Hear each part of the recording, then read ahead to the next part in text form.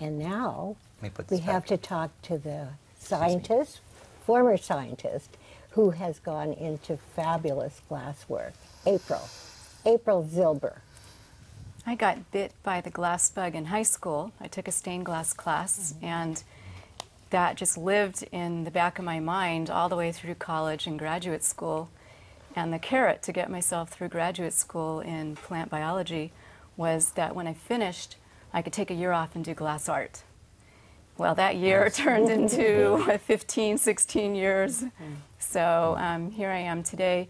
You can see from my work that the biology background is really very present. I'm interested in cellular structures. I'm interested in plant morphology. I'm interested in algae, trees, and I'm really into my garden. So all of it kind of comes together. I love the way light interacts with glass, either transmitting through a transparent material or reflecting off a surface, and how different pieces can look at different times of day.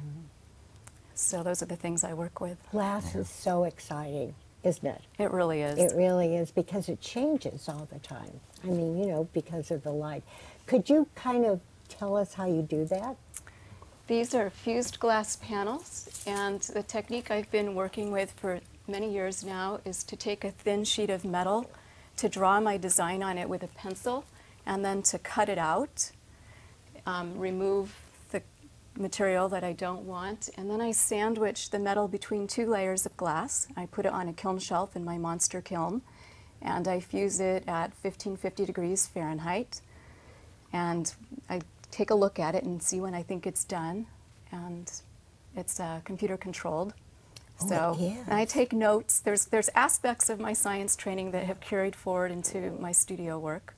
In a way, it's very similar. You have to be self-disciplined, self-motivated, and keep track of what you've tried so that you know what worked and what didn't.